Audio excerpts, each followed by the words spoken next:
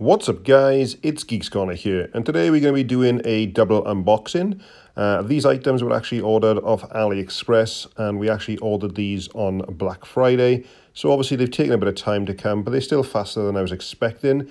I had ordered some straps last year for my watch, and they actually took a lot longer just before Christmas.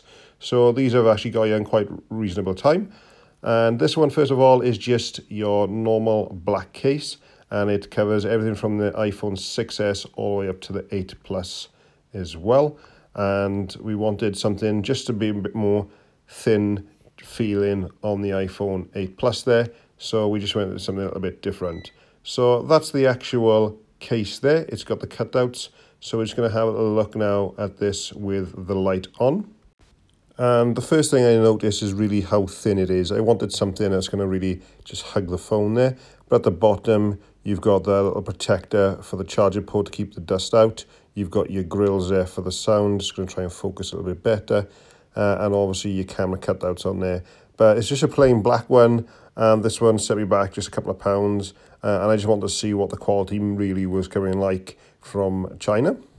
Okay, so moving on to the next item now. This one we actually ordered again on the Black Friday sales, and we were going for the Apple Watch Series 4 strap.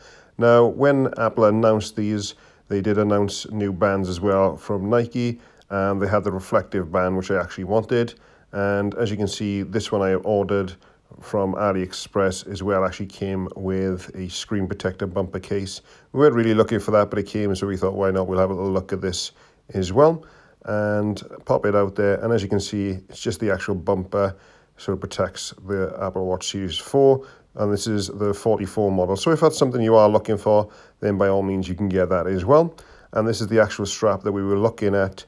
Again, like I said, I just didn't want to go with the Nike Plus one for the £50 just for the reflectiveness. I just wanted it really just to see how reflective it was. So we're going to pop it in the light there, but as you can see right now, it is nice and dark, so it goes quite well. And this is with the light on, so you can see the reflectiveness in that band there is really, really good. It does stand out considering it looked quite black when the light was off there. So if you want to go out running in the nights, this may be something that you are looking into, and it is cheaper than the Nike Plus version. Obviously, you've got your Velcro there and reflects inside as well. So it's definitely worth looking at. So we're just going to pop the light back off again now just to have another look on there.